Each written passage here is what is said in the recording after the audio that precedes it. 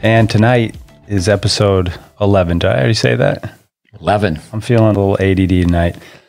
11. And tonight we're going to talk about the forehand ground stroke. There's not much on the forehand ground stroke. When you Google, let's say, modern forehand, not much comes up, huh? I think you once said 20,000 choices for the modern forehand and less than 20 for the modern backhand. What I want to know is, when is the modern forehand going to be? Actually, they've already changed this. I've seen this before. It's next gen. The next gen forehand. Next gen physics. The forehand has definitely changed. That's one thing between old school, new school. With years ago, with 3 of the Grand Slams on grass, players playing with wooden rackets. Right. By the second week, I mean, at the Grand Slams, the players be wearing spikes, so they didn't want to let the ball bounce. Yeah. I always talk about Welby Van Horn, how he's so great with teaching beginners, his body balance positions. And he used the term beginner's grip and championship grip. Mm-hmm. So when players were, done with the 14s, so they're 15 years old, he would change them. Going to Charlie Hollis, Laver's coach, it wasn't a true continental grip, but close to a continental grip. Yeah. Or composite made of 2 parts. The base knuckle would be on the top of the third panel, towards the second panel, and the heel pad definitely on 3. And when Welby was in his 90s, he lived to be 94. I can remember visiting him in a nursing home, extended care, and watching Federer play. Mm-hmm. And Welby knew that, and that's why he was so good. Same with someone like Vic Braden. I have a film of Vic Braden from the 60s teaching tennis. When you find a way to do something better, you do it better. Yeah. The forehand, I think, to go enter the beginner's world, it's like you got your forehead and you got the back of your head. With the backhand, you go with the back of your hand, your knuckles, it's palm guidance. Yeah. So goes your palm, so goes your forehand. I think when kids are really, really young, early childhood development classes should really teach a young player 2-handed forehand. I'll say if they're right-handed, you have your right hand on the bottom for every stroke, overhead, serve, 2-handed backhand, 1-handed backhand volley, underspin backhand. The forehand, the right hand's on the bottom. The only shot is you switch. So from a developmental standpoint, you're not hitting cross-handed. Yeah. So when the ball goes to the forehand side, then you have to switch. But the reason to have a young player hit a 2-handed forehand is the racket's so heavy, so they can hold the racket higher longer. They can use a conventional grip. Yeah. And they end up having a shorter swing. It's amazing how many young players have to switch from a extreme Western grip. Yeah. And that's one thing with the transitional balls, that the idea is, well, the ball's going to bounce lower, so people won't have an extreme grip. The little kid grip, every ball, if someone is 5 years old, the ball's a waist level ball for an adult, is above their head. They go up like this with a Western grip, the racket faces vertical. Yeah. No, it's a great tip for people out there. If you have a longer swing on your forehand, if you're an adult player, senior player, pro player, you just 2 hands for a little bit. As a drill, you can help shorten it up. Just to go to a backhand, to a backboard and hit a few balls 2-handed. With Roger Federer, when he was a tiny tyke, there's film of him hitting 2-handed. Yeah. Nadal, until he was into the 12s, he was playing 12 and under tennis, and he had a 2-handed forehand. I've heard you say that. It'd be great to see some footage of that. You have a better chance of developing a 1-handed backhand volley by hitting a 2-handed backhand volley. You have a better chance of developing a forehand initially. Kevin Curran is amazing as far as change. He got to the NCAA final hitting a 2-handed forehand, and he got to the Wimbledon final hitting a 1-handed forehand. Yeah. Yeah, it's amazing. I always think of with palm guidance on the forehand side, really, especially if you have an Eastern grip where the palm is flush with the strings, and you really can use your palm as a guide. So another reason for kids to start out with an Eastern grip is just to really have that feeling of I'm emphatic about having a kid. We were doing a project with a few 8-year-olds, is to have an Eastern grip. Don't let them slide. Yeah. Even though it can be advantageous, the grip determines the angle of the racket face. The angle of the racket face determines the angle of the racket path. Yeah. But besides the grip, you're trying to align the wrists, the elbow. And tennis is a sport where you have to play random shots. It's not just forehand ground strokes. Yeah. You have to be able to hit the forehand return first. And, then there's a conventional forehand volley, the forehand volley. So, the grip, we've shared this before, but we filmed 50 boys and 50 girls at the National 12s. It was over 5 years ago now, but over 90% of the players had some version of a Western grip. So that's where the wrist, the grip is Western, the wrist is below the racket, elbows pointing straight down. It's almost like the racket's hitting their earlobe. Yeah. And the contact point is at eye level. Yeah. And, Sophia Henin, which one is it? Kenin, yeah. Players change. I mean, she's someone 6 years old on the cover of Advantage magazine. James Blake, Vince Spadia, Andre Agassi. You can just go on and on. I mean, it seems like almost every player, but they have that passion. They start playing early, and they don't play with an efficient grip. Yeah, I mean, with the transition balls, it can help them to get a more manageable contact point. I think that's big. But like you said, they want to get the 2-inch trophy. I guess Vic used to say that all the time. Kids just want to get the 2-inch trophy, and so they go out there and get those crazy grips. No, winning's confusing. It's totally confusing. When, that's where ideally when you start a young player, it'd be better if they were playing multiple sports, learn to be on a team. And actually, when you think about little kid tennis, baseline to baseline, 78 feet away, call it the lollipop, the loop, the high arcing ground stroke, the rainbow, moonball. So Welby Van Horn used to teach the serve last because he didn't want kids to play. The Russian Spartak, 3,000 hours before you play. Yeah. That's not happening here in America. Or in many places. With the forehand, years ago, there used to be so many arguments on loop versus straight back. Should you switch grips on volleys? It seems like today the argument, it doesn't get past the forehand. And actually, it's like there's not that much discussion on any other shot but the forehand. And it's really just the forehand. Well, now it gets into the ready position, but it's really the forehand follow through. The windshield wiper versus extending out, or all the fancy stuff, forearm pronation and supination and lag and all that kind of stuff. Well, we have listeners that have followed us for some time, which we appreciate, but new listeners, Jeff Lewis, who I helped as a player way back when he was a teenager, and then as a teacher, I love his video, the forehand spoof. Yeah, Noah Atala. Coach Noah Atala. Sometimes you watch people explain the forehand and say, well, that'd be okay if you were throwing a discus. They don't think about the next shot. I mean, your center of gravity, you're ending up facing almost the fence behind you. That's definitely the side fence. Yeah. And there's research where it takes about 0.8 of a second to get back in the center position. And that equates into eight feet going forward. Yeah. So a lot of the top players in the world, because of their forehand, they can't really transition to the net very well. Yeah. But they're warriors. They're physical specimens. They're warriors.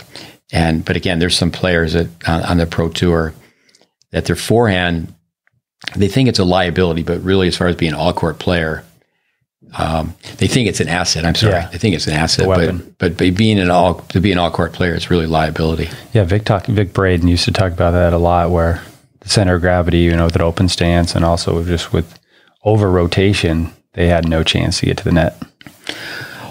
You're criticized today if you're teaching someone to hit a square, conventional step out forehand. Yeah. But if kids are always hitting an open stance, when you finally have them hit off their front foot, they're just too close to the ball.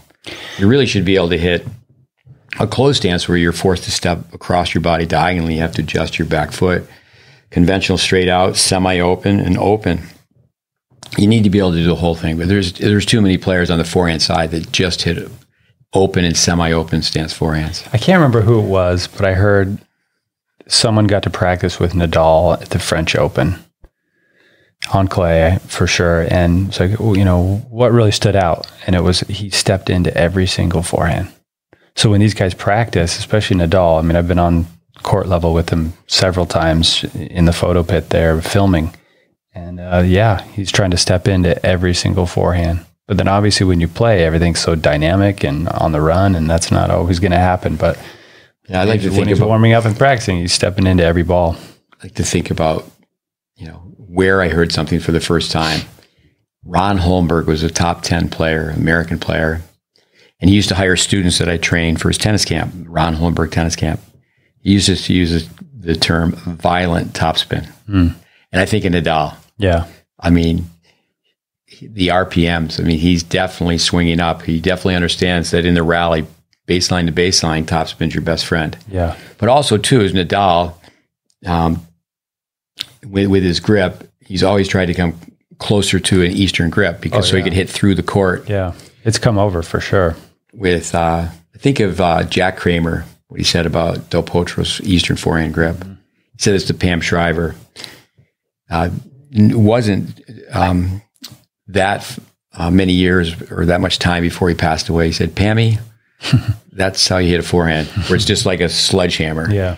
Because if you have an Eastern grip, again, if you have a Western grip, when the angle of the racket face is down degree for degree, inch for inch, you have to swing up. So many young junior players, they don't realize they're doing well because they can hit excessive top. They're hitting short all the time. And really, really little kid tennis. I remember Paul McDonald, a teaching pro in Chicago, who worked for Braden. Yeah. Used to say, little kid tennis, if you hit short, it works for you.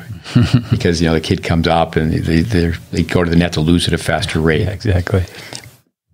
But with, the grip is key, but when it comes down to how someone starts, do they do off-court training? Baseball players will hit off a tee. They'll stand in the on-deck circle and they'll shadow swing. But I think too many times, we've got a young Irish player, he's 22 years old, doing an internship.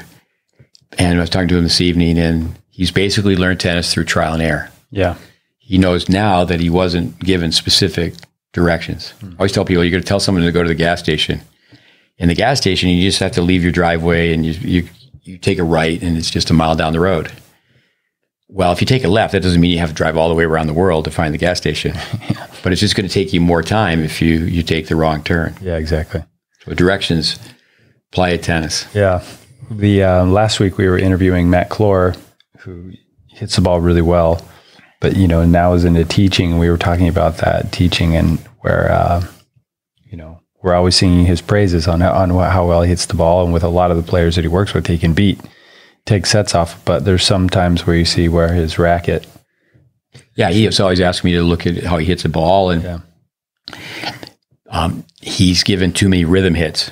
Right. Tennis teaching pro-itis. Yeah. Say, for example, a tennis teaching pro, they're up at the net and they don't think they miss volleys. But you have to remember you're hitting with Sally from the country club, or you're hitting with little Tommy. Yeah. And they're really racket face open, taking speed off the shot. Yeah. But no, Matt, he will slow the racket down. Right. Because if you hold the racket higher longer, you generate more racket hit speed. Yeah. And let it fly. Because he's always given a rhythm hit, and then it's brain memory, he's programmed. Yeah. I worked with Vic Braden like you did, but obviously I was working with Vic starting out in '79, and a Colombian, Ruben Perchek, was introduced to Ruben by Kim Wittenberg, who later worked for Vic as well.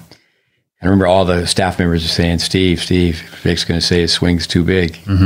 And I said, no, he's not. And that was one time I was right, because he had the racket up high. Yeah. And the further the racket falls, Tom Akker was a top 10 player in the world from the Netherlands, the Dutch windmill. Sleight of built, great player. But he had the windmill forehand. And I remember watching him play Borg. Borg had it up so high, but the iMark recorder, it's like with the pilots, the Blue Angels. Vic used to always talk about that when that was one of his new toys. So he gets the iMark recorder, and they were teaching the pilots to just look straight ahead. And then when they could film where the pilot was looking, they were looking right at the wing, right out of the corner of their right eye. I'm watching that guy. Yeah, but the iMark recorder, it looked like Borg had a huge swing on his forehand. Yeah, and even because of how Borg went back with his elbow first, people misinterpreted, thought he had an extreme grip, and he didn't. But Borg's forehand is shorter, senior players, is shorter than Connor's. Connor's had the racket where he went low, high, back low. Yeah. And I love Connor's. But Connor's, he still to this day doesn't think he lost. 1977 U.S. Open. It was on clay, Forest Hills. Last year, Forest Hills. For 3 years, it was on hard true. In the New York crowd, the last point, all the fans from Argentina in New York, they storm on the court like it's a soccer match, soccer game. and they carry V-loss off on their shoulders. To this day, Jimmy Connor, as a side note, he doesn't think he lost that match. He was down 5-love in the fourth. He doesn't think he lost the match. But when it comes down to, Vic used to take a string and tie it to the racket. And the best forehands are about 15 feet in length. But most kids, they don't know it. But the swing is 4 feet behind their back. Yeah. So it goes 4 feet too far back, 4 feet this way. It's 8 feet of extra length. Yep. One thing I do when I train coaches is I take the FedEx logo, and in the FedEx logo, there's an arrow. Right. And once you see it, you always see it. Exactly. So we photocopy, and we got 30 people. I know you've done those workshops with them. We pass out 30 copies, and we've got crayons. Okay, now fill it in. You see the arrow. Fill it in. Yep. And once you see it, you'll always see it. Yeah. And if you're playing it, you're coaching someone, and the racket goes way behind their back. Yeah. And, that's something that pet peeve number, 9,1202, that's a WTA forehand. Oh, man, don't get me started. ATP forehand, WTA forehand. That's another thing, too, is that all these clinics on how to coach a female. I don't get it. When it comes down, you think the women would just say, we don't want any part of that. Yeah. Just coach the individual. A forehand's a forehand. Physics are physics. I mean, does the ball know whether it's being hit by a female or a male? Yesterday on our Instagram page at GreatBase Tennis, little plug there, I put up a video from Vic Braden's forehand course, and it's raising the elbow to help shorten a backswing. And then I put out a tweet, and I tagged Madison Keys and Sloane Stephens, who both have longer swings on the forehand. Like you say, winning is not just confusing; it's totally confusing. So they were both in the final against each other at the U.S. Open a couple of years ago. So one wins and one loses, but they both have longer swings of the forehand. So kids are going to look at that and go, hey, it's okay to have a long backswing on the forehand, but they don't realize what you just said. Okay, let's say it goes 2 feet back. Well, it comes forward 2 feet. So it's actually 4 feet in length. So goes the backswing, so goes the rest of the swing. So it becomes more horizontal, less consistent. They can't stay close to the baseline, so they have to back up to buy time from the baseline, and then also in return of serves. And so it's just like where you go, okay, is it okay to have a longer backswing? Yeah, you can do anything if you do it enough times, 1 billion times, but could it be better? Could it be more efficient? Could they have, more options to go forward? I saw a video clip with Mark Kovacs where he was talking about it's okay to take a big backswing, and there's no rule against it. But if you want to win 20 Grand Slams, and Madison Keys is having success. So our point of view is not to criticize, Sloane Stephens. She won the U.S. Open. Yeah, she's a great player, but the Sloane Stephens of the future. I mean, if she could turn the clock back, we're not saying she needs to change her forehand. Yeah, but with Jim Klein, we mentioned Ryan Reedy, who has a 2 minute. What's it called? 2 minute tennis. 2 minute tennis. Yeah. So I mean, I worked with Ryan some when he was younger, but he spent 20 years working with Jim Klein, and Jim Klein wrote a great article on Sloane Stephens, the size of the backswing. Yeah. And, today I was watching TV. We need to talk about Jimmy Arias. Just for a minute. And Arias, I love to listen to him in the booth. Yeah, he's always smiling, laughing. I've been on some conference calls with him. I housed his brother one time. We're both from upstate New York, but I've never really met Jimmy in person. One of my students had me talk to him 2 different times on a conference call when he was in college tennis for a while. But what he said about TFO's forehand, it's got a wiggle and it's got a hitch. And again, it's not to criticize TFO. When he won the Orange Bowl with Ray Benton, I must have got, like everybody else, like 20 emails. He's going to meet President Obama. And it's great. He won the Orange Bowl, 15 years old. Yeah. But our school of thought would be, well, you've won the Orange Bowl. You've proved you can really win. Maybe 6 months. Let's take that time off. And with his forehand, it's not really a weak stroke until it's pressured. Yeah. And that's one of the reasons that the big three are the big three. There's not that many tennis players who can take time and space away from a player. Yeah. But forehand ground strokes, years ago, it was like, okay, I'm going to shake hands on this side and I'm going to shake hands on this side. I'm going to keep a penny on edge and go all the way through. Yeah. Braden people thought he was radical. You know, it was a revolution where he was telling people to close the racket face, like you're dribbling a basketball, tilt it down 30 degrees. Yeah. Because if the racket face is closed, you can use gravity.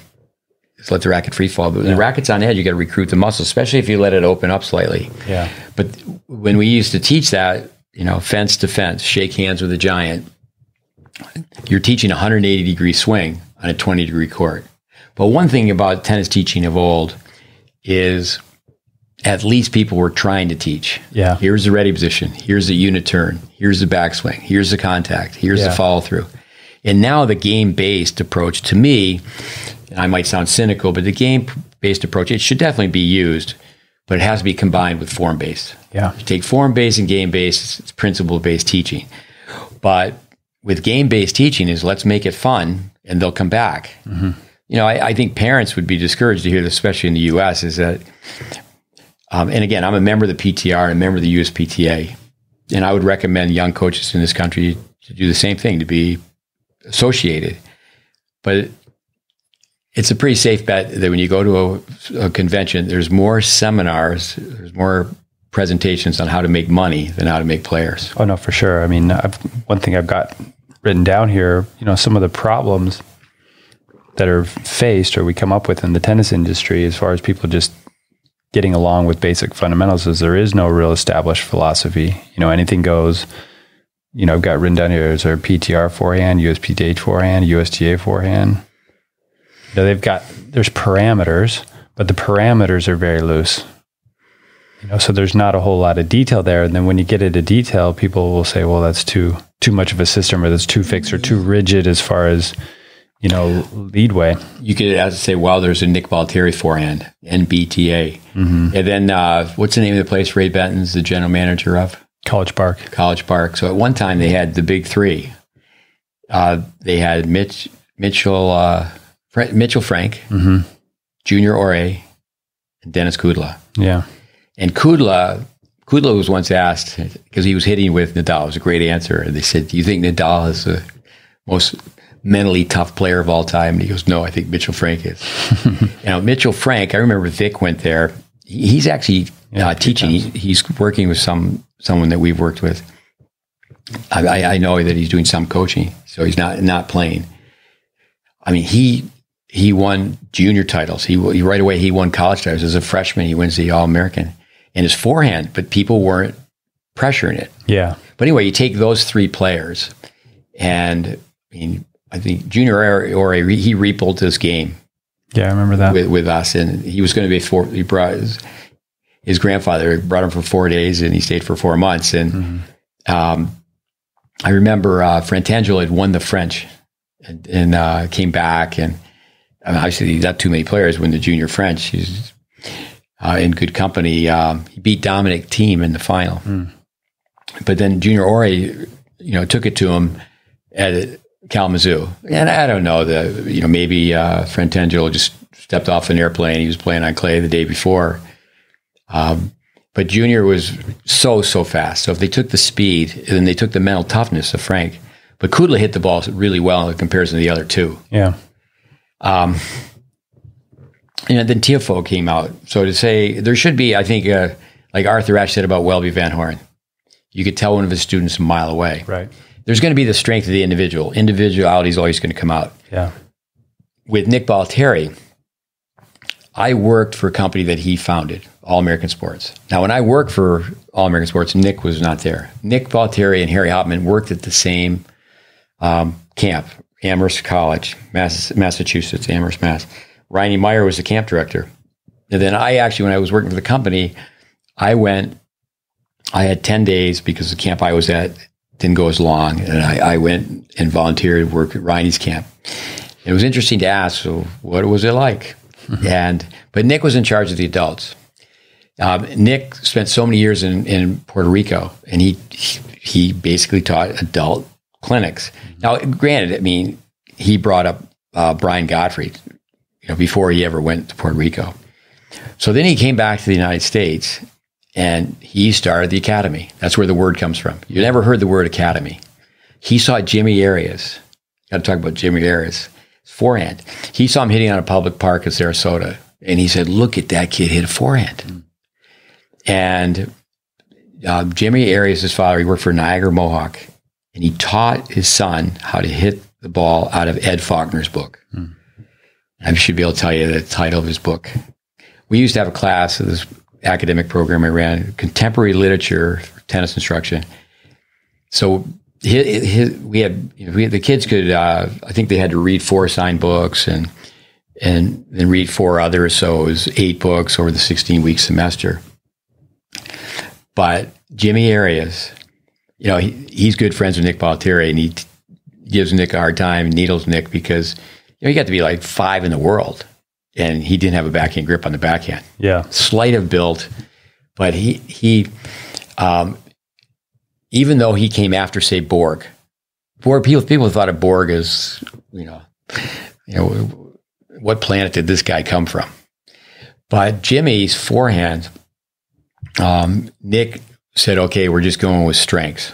Yeah. And then after Jimmy, Aaron Krickstein. Right. And he had an extreme grip. But, he's just obviously really back and low too. Yeah. But not much loop. But came where I'm going to get in this corner. I'm going to hit all forehands. Mm-hmm. And Nick, then soon after, Jim Courier and Andre Agassi. Now, again, Krickstein and Agassi were world-class players, but Courier and Agassi took it up a level. And I think they have to thank the academy students that went before them. That's generally how a program works. Sure. So Andy Roddick is inducted to the Hall of Fame, and he's like, well, I'm glad Jim Courier's here because we both had crappy backhands. Yeah. And with, to digress, Roddick was didn't have a loop, didn't have the racket up high, and he pulled outside in. He didn't miss too many balls, but I recently heard him say, "I've never hit a topspin backhand in my life." Jim's grips, his left hand, he had to pull back in and because of the angle the racket hit. Yeah. But he named his company after he retired from the ATP circuit, Inside Out. People need to realize that all forehands are inside out. Yeah. You cannot hit topspin if you don't swing inside out. So when you hear a commentator say outside, inside, inside, inside, that's related to the target or to the tactic. Yeah. But swing path. Yeah. It's high, low, high. Like an Anacone was at Bollettieri's, and he was somebody who came in on everything and like everything. But so Nick went just with the strengths. And then what happened too is people weren't even thinking about playing doubles. Yeah. But I think of Agassi, you could comment on, Vic Braden started talking about the pre-stretch. Yeah. I think that really hurt a lot of tennis teachers and tennis players. No, I think you could talk about too, Agassi's dad and the 2,500 balls a day, something like that. Off the ball machine and close to the baseline. And Andre is the youngest of 4. It's Rita, Phil, Tammy. I think I have it right. And Tammy went to Tyler Junior College. I watched her play for a year. I worked in Tyler, Texas between 81 and 91. So I was running this academic program for tennis teachers, and her brother was very nice. She was there long enough that she had a sports car, went home, and came back with another sports car. With great fighter. She got to the point where she played at A&M. Great fighter. She overcame cancer. But you think, okay, for Mike Agassi, I read his book. It's like, well, there was no similarities between how she hit a ball and how Andre hit a ball. Mm-hmm. But the story is that, and I love this story, is that before he went to Bollettieri's in Las Vegas, Mike Agassi, he came over from Iran. He was as a bellman in Chicago. Boxer. He is a bellhop, and he buys a house. But the realtor, Mike and the realtor, are walking up the sidewalk to go to the front door, and they're going through the front door. And the realtor says, "Mike, let's go through the front door." He goes around back. He measures off the backyard. He never saw the inside of the house. Yeah. That's a man with a plan. Exactly. So then Agassi, this is my theory on it, is he hit 2,500 balls a day. His dad souped up the machine. Mm-hmm. So out of fatigue, out of survival, he learned how to counteract the speed of the incoming ball. Yeah. I don't think anyone uses their legs better than Agassi with forehand and backhand side. Now, I mean, he is definitely going to snap his legs up.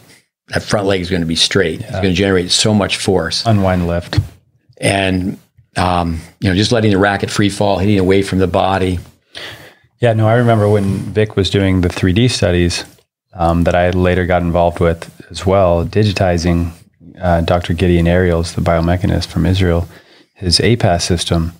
And when he did the 3D with Andre, and they would see the pre-stretch when that first kind of started getting out there a little bit, when the forearm's going forward, the equal and opposite reaction was the wrist laying back. And he showed that to Gil Reyes, and Gil was like, whoa, I wasn't even aware that he did that.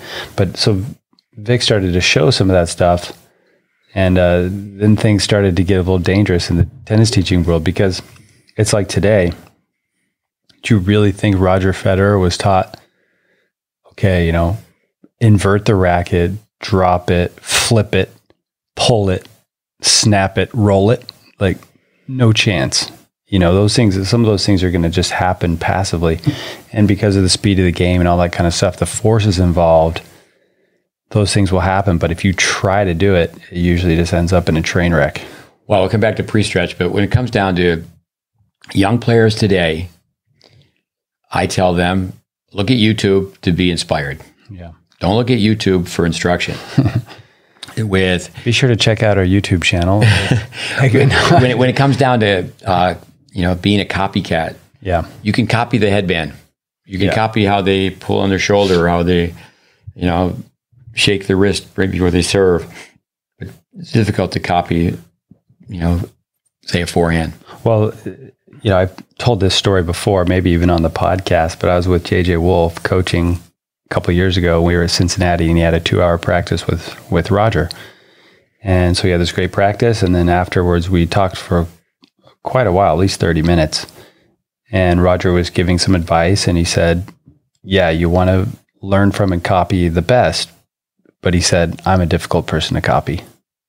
And what did he mean by that? Just, some things that Roger can do, others couldn't do. I mean, the way he was raised and all the different sports. And I think we've talked about this before, but you just got to be careful what you try to copy. Well, I think also too there's definitely things Roger can do that not everybody can do. Even when we talk about brain typing, I mean, some of those things that just how you're wired, not everybody's going to be wired that way. When a youngster is 10 years old and they're looking at Roger when he's, now he's close to 40 years old, and he's been on top for 20 years. Stage development. Yeah. It'd be great for listeners to go, really? Nadal had a two-handed forehand? Right. You're going to get in a little trouble if you're trying to copy Nadal, because again, that comes back to what you said about, the follow-through doesn't exist anymore. It's the recovery. People misinterpret the recovery as the follow-through. So Federer goes out 4.5 feet, tracks outward. Yeah, I mean, so the 3D studies I did with Vic, it's not that the strings are going to face the target for 4.5 feet, right? But the path of the racket, the tip of the racket travels the length through an alley, outward. Yeah. It's an arc. But if people could just say, hey, this is how far, there is a linear path, not a straight line, but there's a linear path that goes outward. Yeah, and the forehand won't go as far as the backhand, one-handed backhand, because the shoulder's going to pinch. Yeah, it's going to pinch. Yeah, the backhand was longer. A one-handed backhand, one-handed backhand. So but the pre-stretch. Or lag, people lag and snap. But now it's like there is no ready position. If you see people in the ready position, in this position, so when they turn, they have no options. Like Federer, when he turns, he has the option of blocking the return. Yeah, especially with the Eastern grip. Dennis Vandermeer, the interrelationship of strokes, interrelationship of spins. I one time was at the Roddick Tennis Academy training players, and the question was on a two-handed backhand. So a two-handed backhand, talking about forehands, for us righties, it's a left-handed forehand. It's been proven in research. I hypertrophy the muscles in the forearm. So Leo Lavalle was there, Mexican player, and Myron Grunberg was in charge. So they said, would you help this young junior, a young girl, 15 years old, with a two-hand and backhand? I said, yeah, sure. So I fed her some balls, saw she hit it, and I had her come up to the net. And I said, just turn, straighten out your arm, and just go for it. Like it's a left-handed forehand volley. Coming back to Vandermeer, in relationship with strokes, in relationship with spins. Yeah. The ready position is the volley. The ready position is the backswing for the forehand or backhand. Yeah. And then they said, oh, no, Steve, we want you to work with your backhand groundstroke. And I looked at the coach and said, I am. You have to understand that the movement is so short and compact. Yeah. And I like to listen to everybody. I think Oscar Wagner, move your feet, touch the ball. Move your feet, line it up like you're going to touch the ball, but now go under and brush the ball. Yeah. So he says it very simply. Yeah. But the pre-stretch, you definitely add a segment. It can be a power source. It's even like Federer at times. He'll put the racket inverted at 45-degree angle because now the racket can go faster. Yeah. I think of Yannick Noah doing that, but you certainly can lose some disguise if you hit the racket like this and you're going to hit a drop shot. Yep. You lose options. You're going to run forward and you're going to play a conventional approach volley. Yeah. But Lendl used to skip Wimbledon. And he told people he was allergic to grass, but when he first said that, he was standing on a golf course. Golf course, yeah. But he used to do this on the return. Now, Lendl didn't really change it in the rally, but he changed it on the return. So again, the top players. And just so the listeners know, you're pointing the tip of the racket forward. So when the elbow's really raised and it inverts the racket like that. Yeah, if you're in the ready position, the racket's 45 degrees going forward. But if you invert it, it should be 45 degrees back here, but they actually turn it. Agassi, Brad Gilbert said, his backhand is a gift from God. And I remember at the Canadian Open, Agassi was 36, and he was just hitting through Nadal. But Agassi couldn't capitalize on a short ball. I mean, he can come in and go for it. Yeah. And Braden asked him, we have it on tape. He said, Andre, you get them so out of court. Yeah. You know, why don't you go to the net? And Andre said, have you seen me volley? Now, Nadal, you know, because he's closer to a forehand grip on this side, he can come in and drive the volley. But he's got almost a forehand grip he has the same grip on the backhand side. He chops that baby. But the thing is that, you know, and Borg used to just, you know, he'd go way down on the backhand volley. But Nadal is closing in. He's going to get his nose over that net. He's right on top of the net. So I think when it comes down to young players coming up, are you going to be able to play doubles? Are you going to be able to play all over the court? And don't compare yourself to the pros. I think young juniors coming up, they need to look for every competitive edge possible. And they'll get defensive and they say, well, you know, so-and-so does that. So-and-so does that. You know, like say Nadal goes down on his backhand volley. It's interesting when I show, you know, players, juniors, even pros, other players in slow motion, you see that all those basic checkpoints are there. And there may be a few little idiosyncrasies or some different stylistic things. The grip changes the angle of the racket face slightly, but really just from a physics aspect, you know, I'd say 98% are doing a loop swing.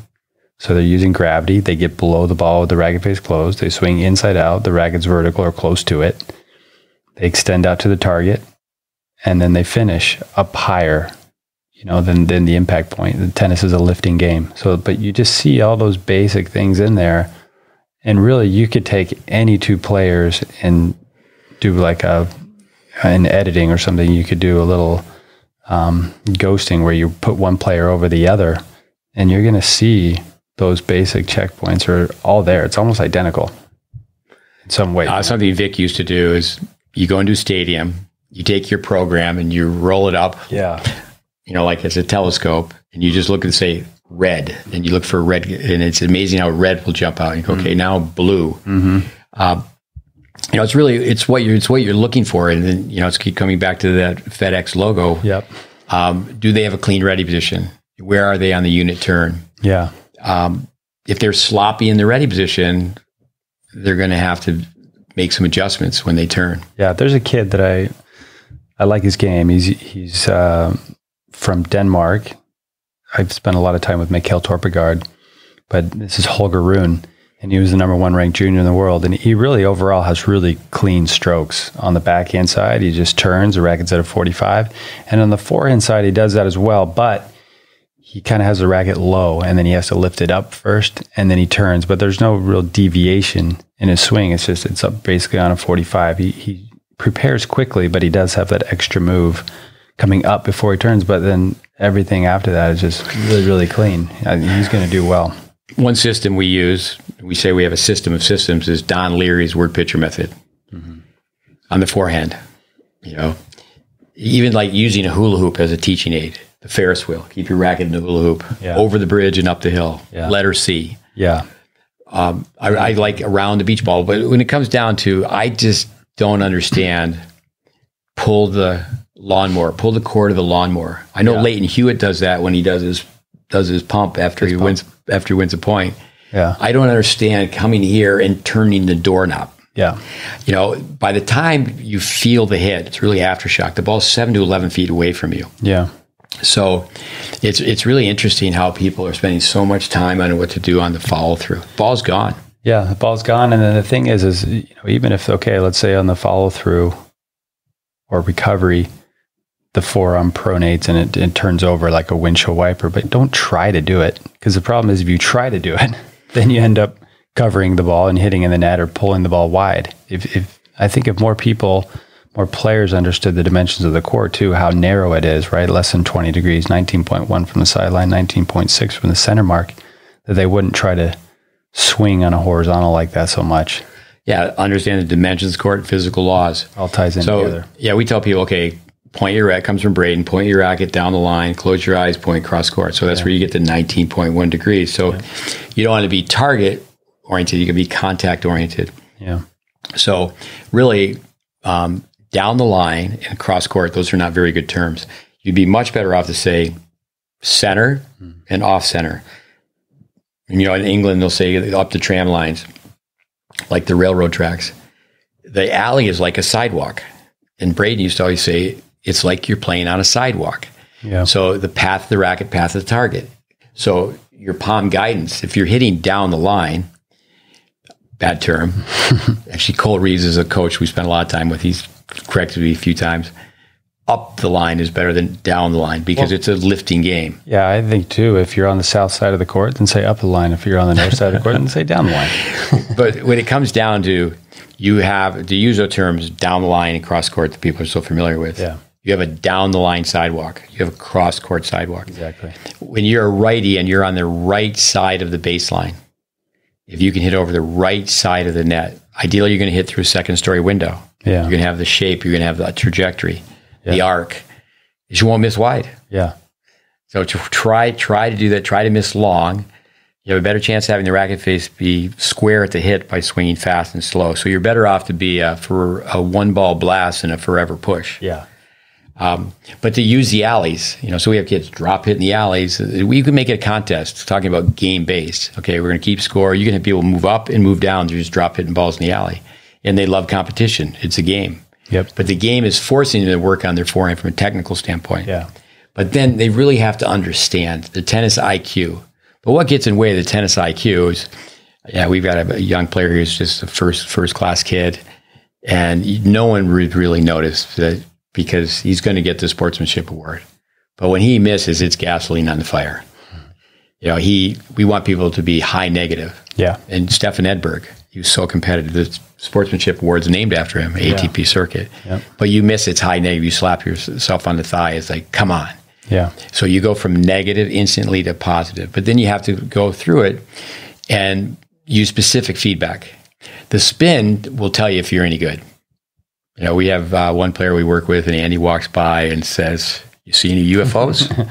Area 51. And UFOs is because the kid's forehand is a flying saucer. Yeah. We work with him, and he has 2 motor programmings. One while he's training with us, and then one when he plays. It's like, but listen to you guys, but I got my own thing going here. And he just won a tournament today, so winning's confusing. But where the racket goes this way.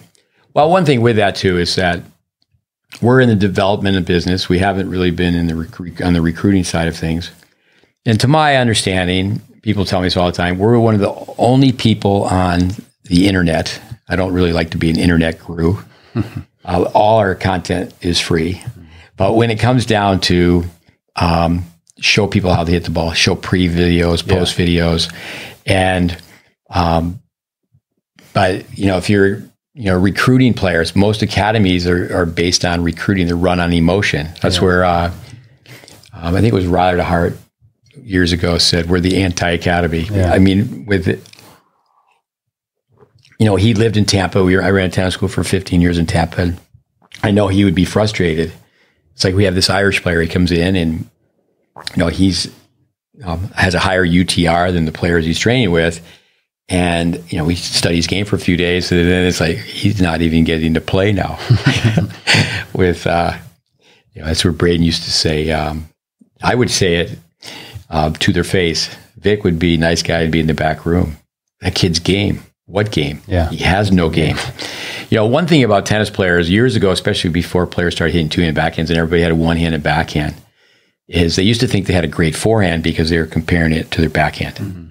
Mm-hmm. One thing that's going on now is kids are just playing one-dimensional tennis. If you're playing a righty, try to have a move to the right hitting forehand. They're just looking to hit forehand. So when the point's over, we had that going on today is, I've got, like say a 15-year-old playing an 11-year-old. So we say it's brawn versus brain. Mm-hmm. Now in our world, the person who's better is the person who has the higher score on the skills test, not who has the winning score on the scoreboard. Yeah. So, they're muscling the ball and they're, slapping balls left and right and overpowering the kid and they're thinking they're winning. So, but when the point's over, where are you standing? Yeah. Playing the ball on the rise. Jimmy Connors, they asked Jimmy, what's your legacy? He goes, I think my legacy is getting people to take the ball on the rise. Mm-hmm. Just bounce hit, being so aggressive. It looked like he was playing half volleys. He played with high energy, moving his feet. Yeah. When you hear about someone like Martina Hingis, well, she's not practicing many hours. What did she do when she was younger? Yeah. So it's very dangerous for a young junior to say, Jimmy Connors, well, he only practices 30 minutes, 45 minutes at the most, and he just goes crazy when he plays. Yeah. But so Jimmy says, the legacy of my game is I took the ball on the rise. So I think it was great when Agassi asked. So, and this just lets you know that he certainly had an appreciation because he knew what Jimmy had said. Mm-hmm. He said, well, Jimmy Connors said his legacy was taking the ball on the rise. My legacy is taking the ball on the rise and hitting it with topspin. Yeah. Jimmy wasn't as flat a hitter as people say he was, but in comparison to Agassi, definitely a flatter hitter. Yeah. What about, I've got written down here a couple of different things. One, Don Budge and the changes he made. Why don't you talk about that? Yeah, I don't think you see change very much in tennis. Especially not on a... Yeah, I go back even before Don Budge. Bill Tilden, his father was a mayor of Philadelphia. He couldn't hit a topspin backhand. He was wealthy enough, and this was unheard of back then, is to have a full-time coach, maybe even in that case a servant, tossing you balls and hitting backhands. But Don Budge had a Western grip on his forehand. He won all four in 1938. So Danny Cooper, who I worked with as a player and a teacher, he's a lawyer in Montreal now. For the longest time, 5 years anyway, he was the director of the Don Budge tennis camp. And so Don Budge was a gentleman, prince of a guy, and he sees Cooper teaching the backhand side. So you have a loop on the forehand. The ball doesn't know it's being hit by a forehand or backhand. Yeah. Now, for years, Bollettieri taught people to take the racket up high on the forehand and low on the backhand because the shoulder housing hits in front and you don't have time. So anyway, Danny was teaching a loop on the backhand, and Don Budge said, "What are you doing?" This is an amazing story. He said, "What are you doing?" He goes, "Well, I'm teaching them to bracket up high so they can get more racketed speed, same as the forehand." He goes, "Well, you don't do that on the backhand. You take your thumb to thigh to the sky and pull the gun out of the holster and pull the sword out of the sheath." It's pull the gun out of the holster and shoot the man on the balcony. Pull the sword out of the sheath and say, touche. I've learned more on how not to teach tennis than to teach tennis. Right. So Cooper, he was clever, and he said, "Well, Don, we show that film every Monday, highlights of Don Budge every Monday, and I've been here for a long time. Let's go watch how you hit a backhand." Yeah. So the top players, they don't say what they do or do what they say. Yeah. So Cooper goes in the room with Budge, and he hooks up the film, and he goes, "Check it out." And here's a guy, won the Grand Slam. And And John Budge looks at the film and he goes, son of a gun. With Did he say son of a gun, though? Oh, he goes, you're right. Did he say something? No, I'm sure he did. Prince of a guy. Yeah. I think of Gavin Hopper. I was in charge. Dave Anderson joined me right off the bat. Robbie Seguzo and Carly Bassett Academy. So, they both retired very early. So a lot of pros is in Boca Raton. A lot of pros would be there. I remember Wally Masur. What a nice guy. And so Gavin we hired Gavin to be, because they were coming, they're going to use it as a base, and we hired him to help juniors with fitness. He had his PhD in exercise technology. So there's a Freudian slip. So Gavin says, what do you think of Wally's forehand? And I wasn't really paying attention, but I was saying, okay, guys, this is what we're going to do. If you guys would practice on this court, we want you to practice on this court because it's on the end, and there's all this shade, and then we're going to have, the juniors are going to come over and have lunch and watch you guys practice. And they were all cool with that. Yeah. So Gavin says, Steve, what do you think of Wally's forehand? And I look at it, and I later did film. A lot of times I do film for someone, and the trainer sees it, but the horse doesn't. Yeah, exactly. Meaning that you show the film, but the player never gets to see it. I know that. But so I go, well, he takes the racket low twice. Yeah. He goes, what do you mean? I go, well, Jimmy Connors does. Don't feel so too bad. Is that they turn, and it's just a rhythm, but the racket goes down, and then they have to go back up. So do they get the racket down a second time? Yeah. But it's amazing how in tennis, players don't go back to basics.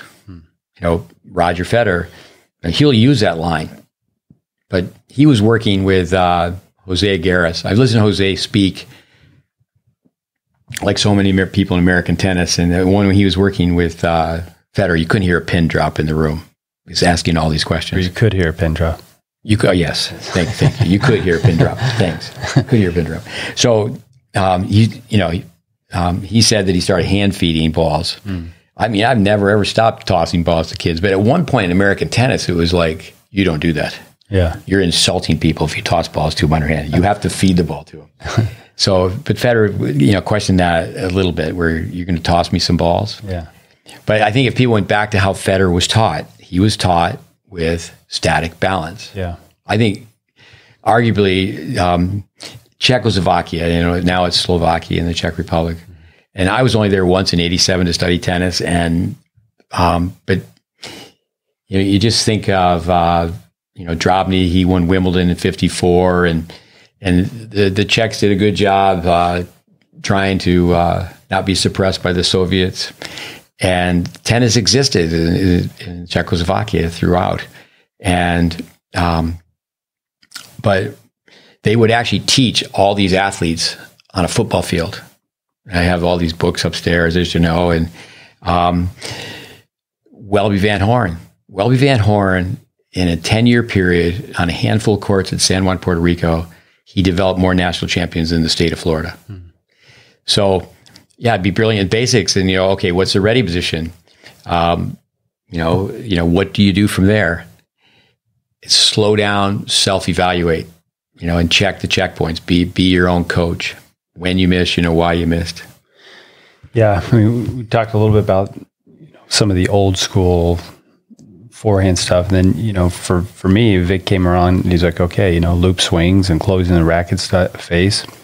Modern forehand. Just some technical terms. I mean, to keep things simple for listeners at home as well. I don't want to say why listeners at home. You could be in your car right now listening. I don't know where you are, but for the listeners, running, out working on fitness, headset on.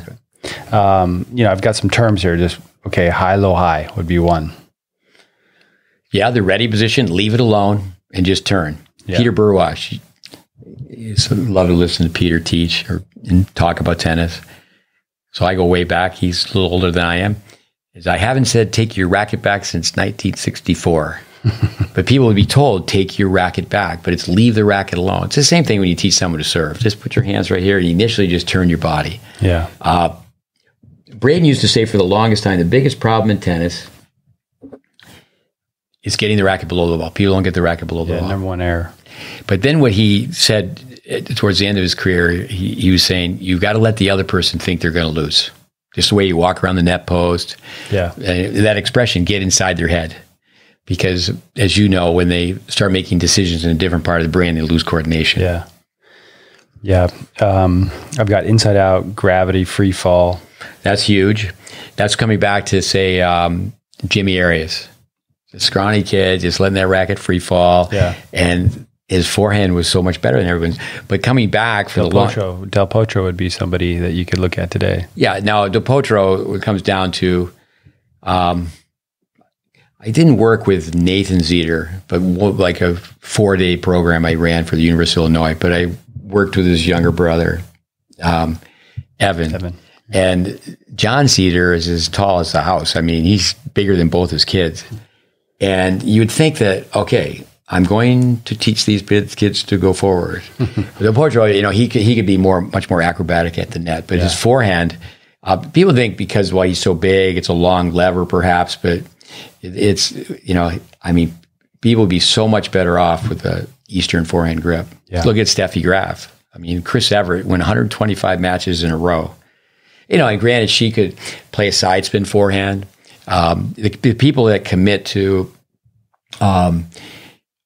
too extreme a grip, lots of problems in relationship with strokes, variety, disguise. Yeah. Sampras too, Eastern. Now, Sampras, when he was a little kid, we have film of Sampras when he was a little kid. Yeah. Now, he's somebody, as he got older, he started to take his elbow back this way. As great as his serve was, the pros, for 2 or 3 years running, they voted his forehand to be the best. I heard Elliot Telscher say one time that he used to just kind of, you know, hang over here, or he was just baiting you. He'd get over the back of his side, he was just baiting you to hit to his forehand side. Yeah. I think of Andre Agassi, for me, clean.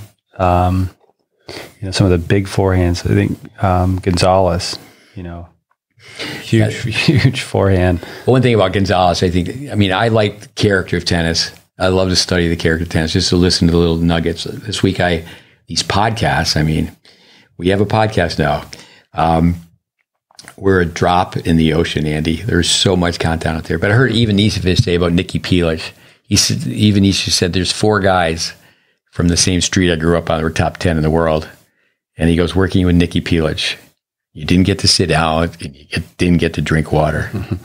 But yeah, great forehands.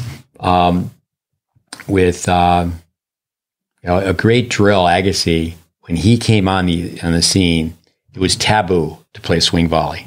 I mean, I haven't taught 50 years, but pretty close. But I've been teaching tennis 6 decades. Now, if you go back to the very beginning, I was just a volunteer. You are old. Yeah. But Agassi he didn't have a volley. He didn't have a conventional volley. He just was radical. And then they named the racket he used Radical. Yeah. He would just come in and play a swing volley. If you want people to hit the ball well, I think of Harry Hopman and Robert Lansdorp, how they would feed. You can't, you know, Vic would just feather the ball, put the racket here. You just call it the rapid fire. There's a lot of, you know, you pump out balls, but he would just feather, and Vic would feed the ball very low. It would come in and just, there'd be nothing on it. And would get the person to get way below the ball. Yeah. I mean, if you didn't feed the ball well for a Welby Van Horn, I mean, it was like, I tell kids all the time, you miss one ball in the net, you just miss one ball in the net. Everybody's sitting out for 30 minutes, and it's just like, sit out, get over here. What are you doing? But with, forehands, you know, you have to work on all the shots. You need to have a conventional volley. Most people only play swing volley because when they wait, the racket's like this. So you can tell before the match even starts. The kid's waiting like this. Again, he's just showing, for the listeners, at home, jogging, working out. But showing the racket face down to the ground. But to have a kid take the ball out of the air with, when you have kids drop hit a ball, instead of having it bounce on the ground. Yeah. Now, we even tell the kids, turn, let the ball bounce 3 times. So they start getting the feeling. You know, young kids don't trust that the ball is going to go over the net. You tell someone to push the racket face down, that doesn't make sense. Right. So they're always scooping like this because, I'm going to get the ball to go over the net. Yeah. And then for me, it's, you watch some young kid and it's like fingernails across the blackboard because you know, the motor programming you're going to have to, you have to work so hard. People ask me when I watch a match, who are you for? And I usually am cheering for the person that will help out tennis teachers the most. Yeah. So it's like, okay, Fed. Yeah. Because there's a guy, Rinka's a great player too, but they're not playing doubles, but they show up and they win Olympic gold. Yeah. Speaking of Federer, I know there's been a lot of talk, and I've gotten a few questions online before about the straight arm versus the double bend or bent arm on the forehand. And, there's a few players out there whose arms are fairly straight at contact, but even Federer, I mean, there's plenty of times where his arm has a bend in it. But they do get pretty far away from the ball, and the arm's straight, and the contact point is pretty far in front. It's almost really at the end of the hitting zone. And then if he's quick with his forearm, I watched a match once, I think it was against Kanyas at Indian Wells, and he had over 30 unforced errors on his forehand. So the forehand starts to spray as well. If you don't want to be too rigid with your arm. So it's not... That's the year he lost back-to-back. He went to Miami. Yeah. I was in Miami. Kanyas 2 weeks. That's 6-6. That's when Federer was playing so well. I was in Miami when he lost, and it was like people just couldn't believe it. Yeah. But Federer 2-1-2. Kid should initially turn with two hands on the racket. Now, granted, we're saying really tiny tykes hit two-handed. Yeah. But they progress, and you go 2-1-2. When Federer warms up, he's just hitting down the middle. He's 2-1-2. Now, he hits the ball so far away from his body, but he honors the same principle. He's not catching the racket. But I think it's another thing when you're looking at one photo and you're interpreting that. Yeah. But again, I guess my point was, for the bend versus the straight arm, I wouldn't try to tell somebody to have a straight arm because they're going to end up being rigid. Well, when you turn, you have the racket face closed. If you straighten your arm out, it's right here, the camera. So I'm here like this, but I straighten my arm out. Now the racket face is not closed. Yeah. You're going to lengthen your arm out ideally as you go out towards the contact point. But for prevention of injury on the forehand side, you don't hyperextend your arm. Your arm's not going to be tight. It's not going to be locked. Right. And that's where I think people, when they look at those pictures, I think straight arm, they really try to lock it out. But I think what happens is the modern game, okay, someone's 25 years old. They've been teaching tennis for 3 years. And I don't think they're even teaching out of a magazine. They're just teaching from, at a tournament, there's two types of talk. Fact-finding and chit-chat. Fact-finding and bleacher talk. And in tennis, and again, I like to listen to the commentators in many ways, but the commentators, they need a lot of work on the nuts and bolts. We're hiring former players. They haven't done the trench work. Yeah.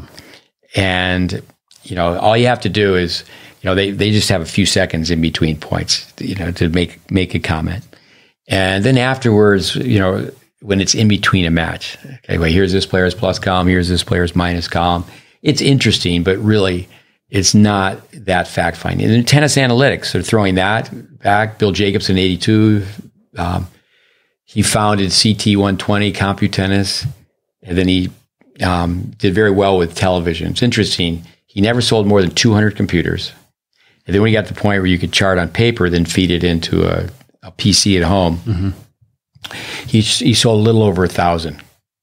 He gave a couple of computers, laptop computers, to some elite coaches. They never learned to turn it on. But with analytics, when it comes down to Craig O'Shaughnessy, the first 4 shots. Now, it's great that he's bringing stats to the forefront. I said that earlier. He's on TV. But the real analytics is, okay, let's measure the angle of the racket face, the grip. Yeah. And then, how does the racket get below the ball? Yeah. How far does it go away? And then, what are the reasons that they get RPMs? Yeah. So, grip, swing, body. Right. Granted, on the toss, we had one more component. Yeah, I've got a few things left here. Other comments.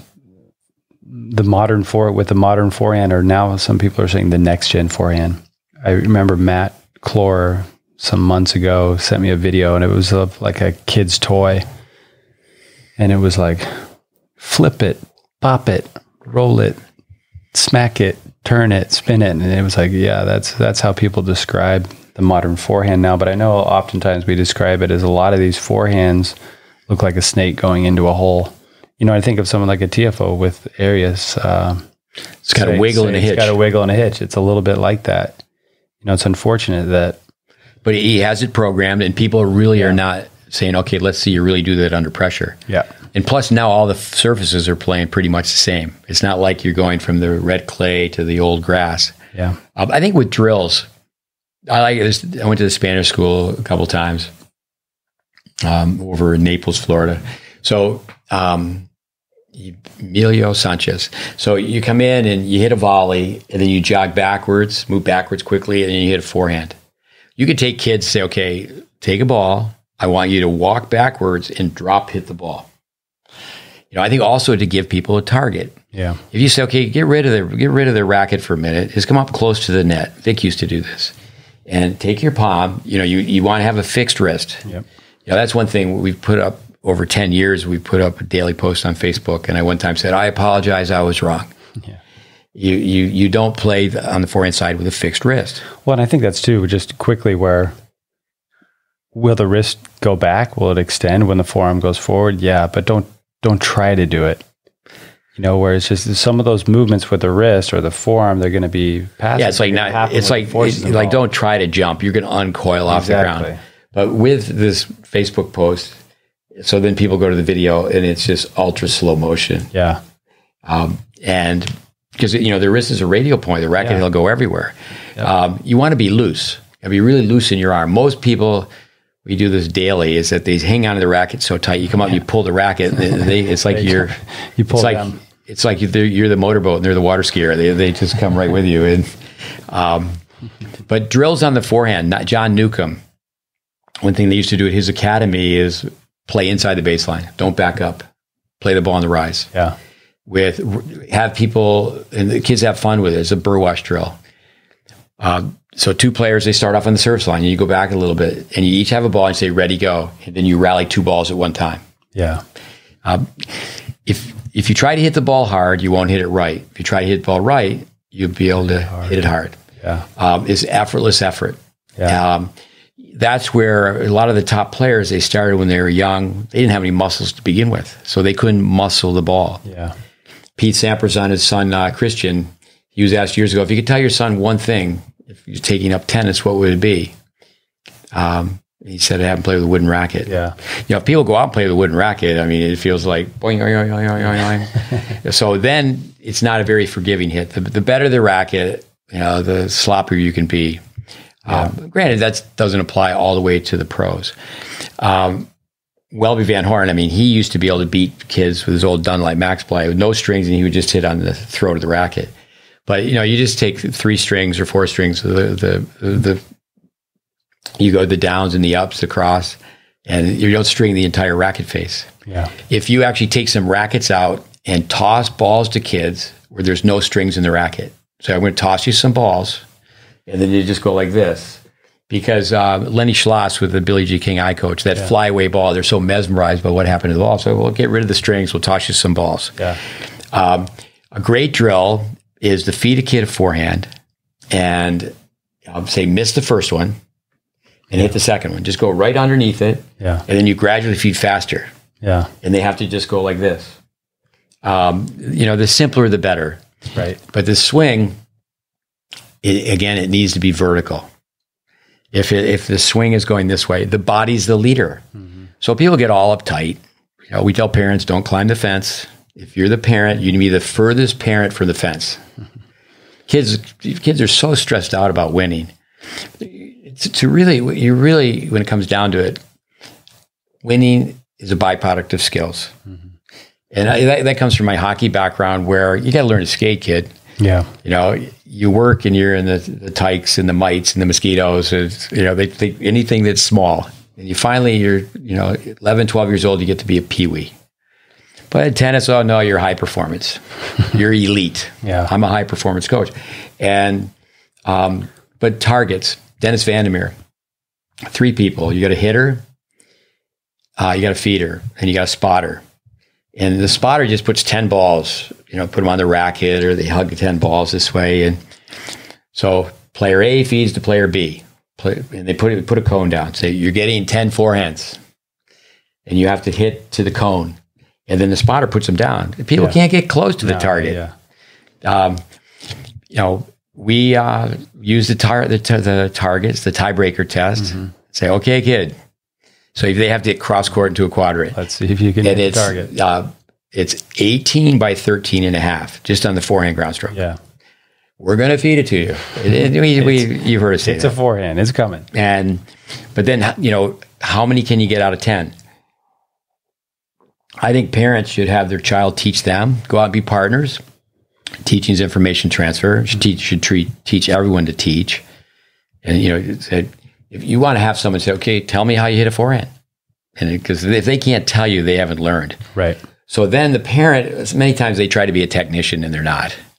Just say, okay, let's do what they said. You feed me 10, I'll feed you 10. That's one thing about kids who go out and shoot baskets in a driveway. They know, okay, I got that in. Yeah. And then they play that game where it's horse or pig, okay, if you don't make this shot, I make this shot, you miss it, you're a P. Target tennis. Consistency, the length of the hitting zone. Yeah. That must be in your notes. About the width of your shoulders. We film people. Say, why do you film? Well, the number one reason I film is no one's going to come back and say, you ruined my game. Come back at what game? We've got the written file. We've got the video file. They filled out a form and said, I want to play at Stanford. I want to be number one in the world. And it's all great. But we fed you 25 balls. You made 10. You're 40%. Tiebreaker test, you were 1707. There's some work to do. We filmed you. And we got this column, this column for winners. We got this column for unforced errors. Yeah. And even if you just make a cluster chart, you take a red pen, it looks like you had a nosebleed. Kids, if they were just a miss long, I always tell people, if you watch a match and the person you're coaching loses 6-3, 6-3, if they will listen to you, they can win the next time they play that person. You have to slow down with kids and go, okay, do you know what a felony is? You know what a misdemeanor is? Your parents got a traffic ticket. They were going 10 miles an hour too fast. They're not going to jail. But in tennis, if you miss long, it's a misdemeanor. If you're in the red zone, and then you miss wide. You're playing somebody, you throw up a high arcing ball, and they start running back to the fence. How could you lose? Yeah. They're going the wrong way. And they're not coming in net to pick up balls or shake hands. So, okay, I'm just going to rally. Yep. But, what happens is most kids, they want to hit the ball too hard. They watch tennis on TV, the camera's shooting from up above, looking down, and they don't realize how high the pros. I know, why don't you tell the listeners, you've mentioned it briefly, when you're at ground level. Yeah. Film. I've filmed for 10 years at Indian Wells. Vic and I had 3 cameras on stadium court. Spent a lot of time with Warren Pretorius there as well. A few years. He was down there filming also. But from really absolutely ground level. So your eyes would be at the same level as the court because there's a little back area. Actually, John Yandel used to be hanging out back there as well. But there's just little cubby holes that you could look out, but you'd be really at feet level. And so you could really get some film and then see how high over the net they're hitting. I've got a lot of footage, but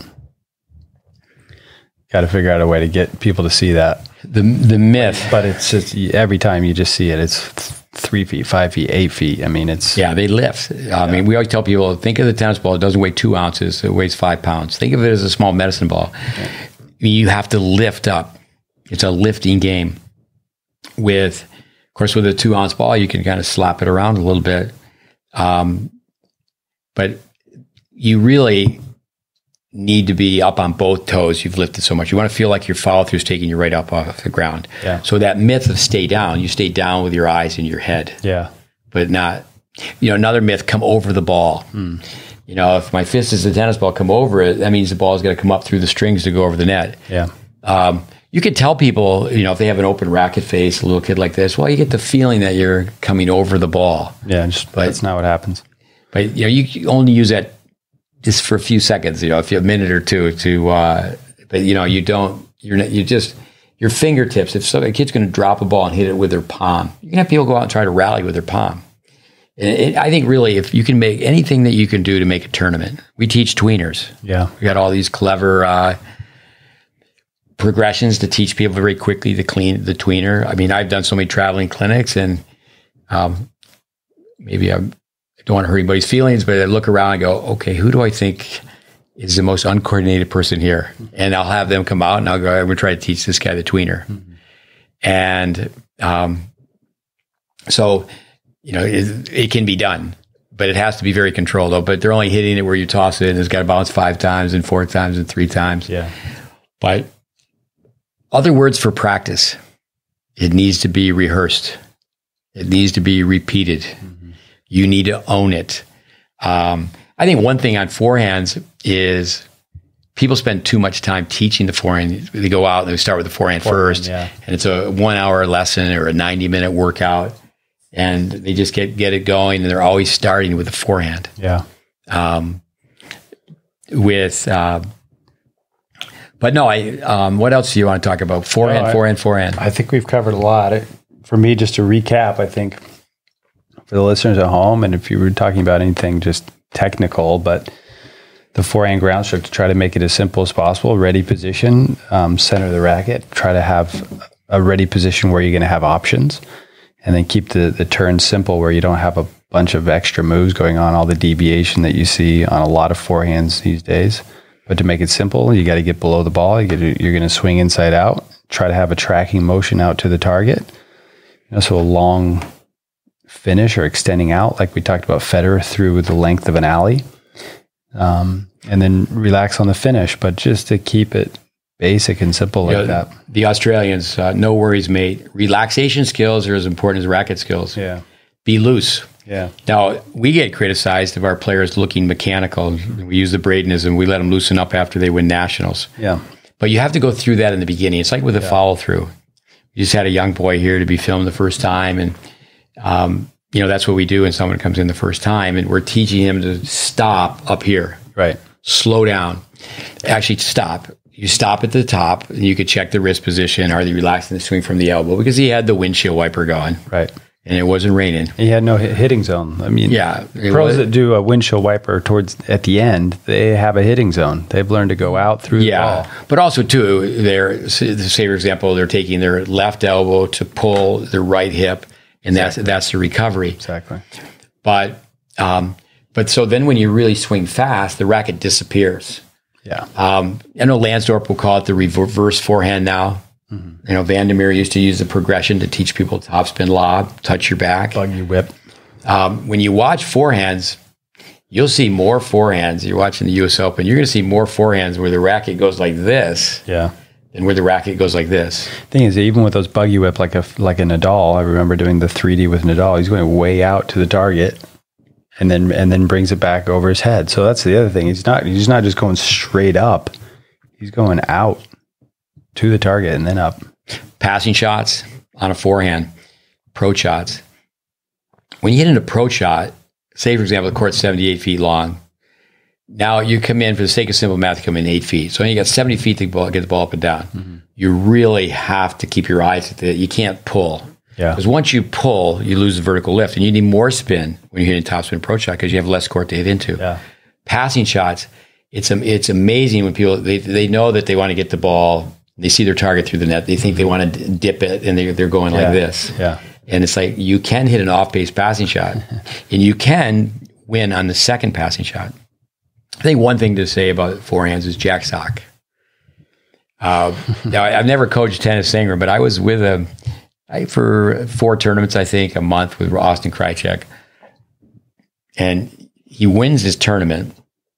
In the semis, he's playing Jack Sock. And Jack Sock was not really a happy camper when he was at a Futures or a Challenger. You could just tell he didn't want to be there. And I remember saying it was so smart. I told him it was great how you hung in there when he was tanking. And Sangren said he plays the same way, whether the match is on the line and he's fighting or he's tanking. He plays the same way. Yeah. Jack Sock, and hats off to Jack Sock, where he's won so many doubles titles. Yeah. Big serve, great competitor. He won 80 matches in a row in high school. Top 10 in the world. But he never played above his age group. That kid learned how to win. Parents should learn from that. He played high school tennis. He didn't jump out of his age group. So obviously a big serve, great competitor. I always tell people he looks like he's from Nebraska. He looks like he could play safety for Nebraska. But Jack Sock is easier to copy than Roger Federer. And if you were to ask Jack Sock now, and he's obviously made a lot of money, but would you rather have Federer's bank account or would you rather have yours? And I think that would stop the argument. Okay, I'd rather hit the ball like Federer. But way back when, what was the beginning? And I think where, he was a raw talent and he obviously was not taught refined tennis. But then when you say, okay, and you investigate and you ask Sock, and he's been asked, he loved Roddick. And, what did Agassi say about Roddick's forehand? Well, he said about his serve, I would die for a serve because he said, I get no free points. I love to say, what do the pros say? Yeah. And with, when it comes down to what Agassi said about Roddick, he goes, no, his forehand. Thanks, senior moment. Right. What he said about his forehand is it takes him too long to get in the pocket. It's too complicated. And that's that extra segment. You go up real high with the elbow like that. Yeah, that extra segment. But Roddick takes time. Roddick, he came up. My thought on Roddick is that, you think of it, Jeremy Wurtzman and PJ Domdo had wins over Roddick, two people I worked with, and American and South African. So Roddick was fortunate that Andre Agassi started dating Steffi Graf. Steffi Graf lived in Boca Raton. Andy Roddick is one of the best juniors in Boca Raton. Marty Fish was there. So there's a few good, really good juniors. So now he's practicing with Agassi. He's taking sets from Agassi. Next thing you know, he wins the Orange Bowl and the Eddie Herr. Then right after that, he beat Sampras in Miami. Yeah. And Sampras said, I'll beat him when it counts. Yeah. But he had, Sampras got a chance to get a look at his game. Great competitor, huge serve, and he was looking to rip forehands. Yeah. But coming back to Jack Sock is so powerful that, kids will copy kids. Yeah. And that was his, he said that many times that Roddick was his role model. Yep. No, that's the thing you see today. I mean, kids are going to copy their heroes. But people also, instant gratification comes into it. So I think that's where, we have, I'd say, one of our coaches called our place a stage for our online content. Yeah. But, we're not finished, but we're putting up basketball. We've got soccer. We're going to put up a trampoline, outdoor fitness, make kids athletes, got bicycles to ride. But when it comes down to, you got to find a way to temper it. Like, okay, coaches would be better off saying, okay, come on out here, CrossFit, cross training, multiple sports. We're going to take our time, We develop better players in America where kids played a different sport every season. We've developed better players in America where kids only took a private lesson. Yeah. And then they would do baskets and play mini tennis for Mountain Dews or whatever. But kids are allowed to play this one-dimensional tennis. You can go to a tournament, be there for the 3 days, junior weekend tournament, and count on your fingers how many volleys you hit, how many overhits you see hit. But I think a lot of times kids think their forehand is a weapon, and they've got usually the wrong grip. They've got, the wrong inefficient grip, inefficient swing. The body is flying everywhere. They're totally off balance after they hit it. Yep. But they're winning. And usually they're winning just because, okay, they started earlier. Yeah. They're more aggressive. Maybe they had a stage parent. They've been pushed a little bit. A little more mature. Just out of the gate, the early start. Yeah. So many things like, okay, I'm going to toss you a ball and see how you end up afterwards. And again, that center of gravity. Yeah. Simple, balance, Vince Lombardi, be brilliant with basics. And it comes back to what we're doing is the great base. Yeah. Is the sooner the better. Is that, okay, in the beginning, it's just like academics. I mean, I can't really speak about, piano. But say, for example, if someone's a dentist, this college I worked at, first college I worked at, late Eugene Allen is the person who made it happen for me to redesign a tennis teaching curriculum. It was a general recreation curriculum. So he was a dentist, but he's also president of the board of trustees. and I was 26. I didn't know how much power he had. He was in charge of the president. But, when someone's learning to be a dental hygienist, it's like, okay, how are you going to hang on to this instrument? And are they going to train you? If someone's going to learn how to hang on to the violin, I always tell people, well, you're going to play the piano. I think your hands are going to go this way, not this way. Yeah. But common sense is not common. And, I really think that parents, so many times, consumer knowledge, they don't have it. The product knowledge, that's not there either with a coach. But there's this street hustle, and it's really, did you that like that?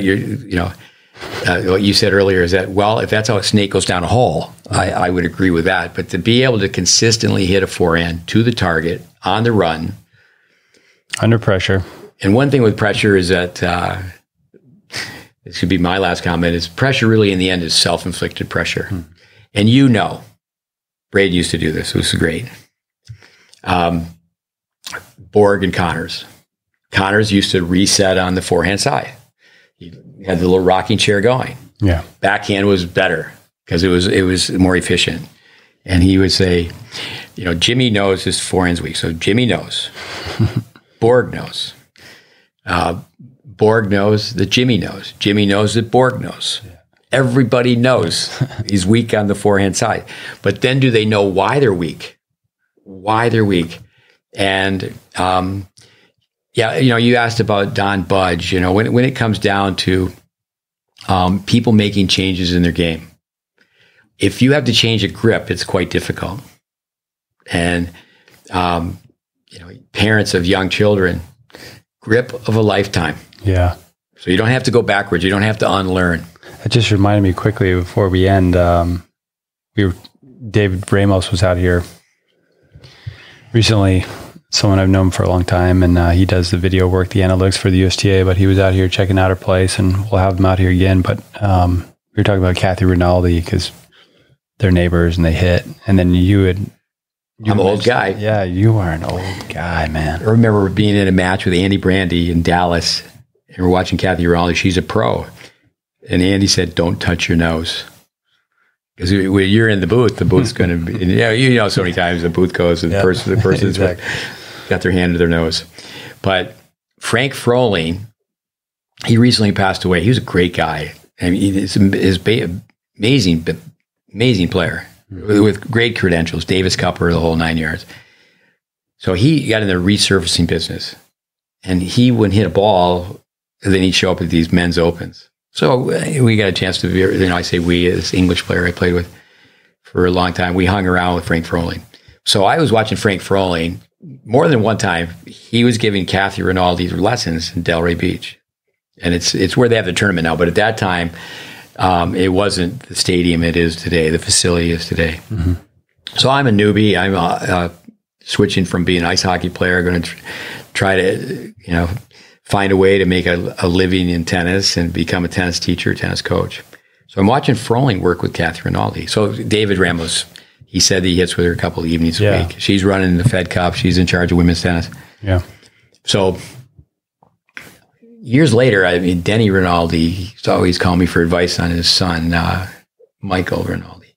So Kathy pushes the palm down. She's 11 years old in the 12s, and she's lifting up like this. But he's teaching her penny on edge. Yeah. Shake hands at 180-degree swing. And then I'm watching him hit, and I'm watching her hit. And that was right around the time, 1977, Vic Braden's book came out, Tennis for the Future. And it's fact-based. You have to know the dimensions of the court. Yep. And if you don't, you have to know the racket, the angles of the racket head.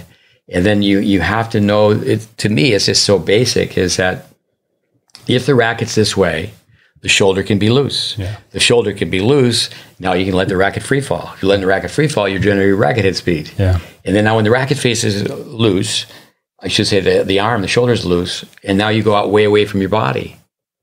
And then you're going to hit true top. Yeah. Very few people hit true top. Yeah. You go to a junior tournament, you look around and go, nope. Nope. UFOs. Yeah, the UFO is going like this. And then there's all this emotion, and it's like, Mom and Dad, I'm not trying to be doom and gloom here, Mr. Pessimistic, but your kid is not hitting a trifle topspin. It's not going to work. Yeah. But then you ask the kid, why do you, how are you going to hit topspin? If they sneak a peek, okay, they're all stressed out and they're worried about their opponent. Now, Vic Braden used to tell Vic, don't do this. Vic used to take his finger, pretend he's picking his nose and say, your opponent's really doing this. Opponent awareness. Forget about your opponent. It's like playing chess. Just play the board, play the court. Yeah. And when it comes down to, don't worry, there's only Bradenism. Don't worry, there's only one ball. And it's on your side of the net. Yeah, and you have it. So you better take care of it. Yeah. And I really appreciate Tim Galloway's book, The Inner Game of Tennis. And Vic, and he didn't, he was so nice, but he didn't, he certainly respected Galloway, but he would say, it doesn't work for me. Pretend you're the ball. Bounce, hit. And Vic, I learned this from Vandermeer. If you put a smile on your face, not that I do that very often, but you can say anything you want. Yeah. And Vic would say, just shut up and tell me how to hit it. And that's where, again, beginners get beginner instructors. A lot of the more experienced instructors, Julian Krinsky, great guy. He said, well, I coached some pro tennis for a little bit. He goes, he takes the racket, he hugs it, he stands like this, and he goes, didn't work for me. Wasn't exciting enough. But a lot of times the guys on the tour, Craig Carden said about coaching world team tennis, and some truth to this in coaching pro tennis. You got to talk all day and say nothing. Mm-hmm. It's a pretty tough sell to tell someone, like this Irish intern we have here. Well, you've been hitting your backhand volley this way for 10 years. And he looked at me, he goes, 12. Yeah. And I said, why do you got to go back and take time off away from competition? He goes, well, with this pandemic, I've got the spring season coming up. I go, you got to be a good teammate. But when it comes down to, the Bradenism, would you throw up a grenade and run underneath it? And, is your forehand the same thing with your serve? Is it a pea shooter or is it a bazooka? Yeah. It's like the movie City Slickers when he goes, it's a do-over. Your life's a do-over. A do-over. Your backhand volley is a do-over. John Wooden. If you don't do it right the first time, when you're going to have time to do it again. Yeah. And boring. This is boring. I read recently, if a kid tells you it's boring, just tell them that they're boring. But to be bored is to insult one's own intelligence. People don't know when they're taking this time, it's really the slow boat, China. You're taking your time like a holiday meal. You're not microwaving your tennis game. It's going to be more exciting in the end. Yeah. I tell kids all the time, I say, okay, your social status. I heard this from Brent Wellman, a guy that we worked with a long time ago. You're going to play college tennis. Would you want to get in a minivan and just drive 10 miles down the road and play at another college, play against another college? Or would you like to get in a minivan? They take you to the airport. You get on an airplane. You fly across the country. You get another minivan. You go to a hotel. You get another minivan, or the same minivan. They take you to a stadium, and you got to pay your dues. Yeah. And it's almost like watching paint dry, but I think high, low, high, inside out. Yeah, and the art of coaching. You can teach basic fundamentals, the stuff that needs to be done, the slow work, and still make it fun with targets and score and. Yeah, Peter Burwash, the personality of the pro. But the thing is, you don't grow away from basics. Dave Anderson, he's trained so many people to play college tennis. They come back on holiday. Well, must be a good program. They didn't get worse. A lot of kids, when they go to college, they grow up, they become more mature. They're physically stronger. They have more experience. Yeah. But their game many times can go backwards. Yeah. Because they're too cool for school. They're not looking for a backboard on campus. Yeah. They're not getting in front of a mirror. Okay, but the sport doesn't force that like other sports do. Say, for example, shooting a basketball, on deck circle, just slowly getting the starting blocks. Yeah. Getting ready to you're a high jumper. The tennis, it's like, well, and it has so much to do with playing the person on the other side of the net. It's like, well, junior tennis, you're going to make 40% unforced errors. I'm going to make 45 and you will win. Yeah. And it's like, That's actually crummy versus crummier. But that 85%, when it comes right down to it, usually it's higher than that. Yeah, because there's just so few winners hit. So few winners hit, or they're slap happy, and they just one ball blast. Yeah, without technique. Forehand. Well, are we done, Coach? Yeah, I think so. I hope we made some sense. Yeah, thanks for listening, everybody. We've covered the serve, we covered the forehand, so we're going to mix things up between some interviews with some shots here every once in a while. Stories. I have lots of stories. Yep. Storytelling for mental toughness. Dr. Jim Lair. Thanks again for listening, and you can find us on social media, YouTube, Instagram, Twitter, LinkedIn, all those places. You can find our courses for free online or other educational content. GreatBase Tennis. So goes your palm, so goes your forehand. Thanks for listening. So goes your forehand. And we'll see you next time. Thanks a lot.